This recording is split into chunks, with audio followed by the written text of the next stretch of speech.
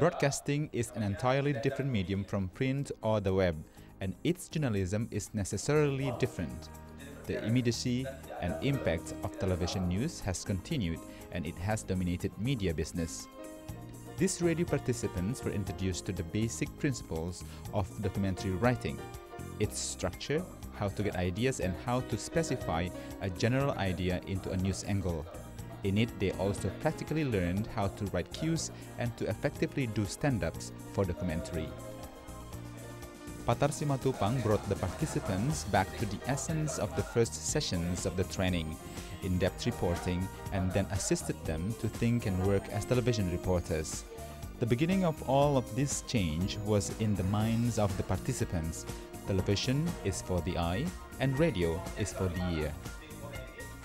Like reporters of all medium, reporters at television stations often handle a wide range of stories. The difference of in-depth reporting is solely based on the extent or dimension downward, backward, or inward of writing an issue.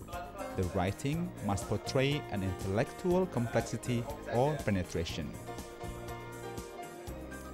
It is difficult to change radio reporters to become television reporters in a short time of training. Therefore, Patar Simatupang conducted this part of the training by communicating news for radio to television. The foundation is still writing, and it must have good structure, beginning, body, and closing. Voice is another important part of communication. It's our best tool. Participants practiced to speak pleasantly. The key is to relax and personalize response. News is not the only work of television and radio. After learning how to speak to inform, participants conducted speaking tasks in different aura, which is communicating to entertain. This training was conducted in 20 meetings at 5 hours a day.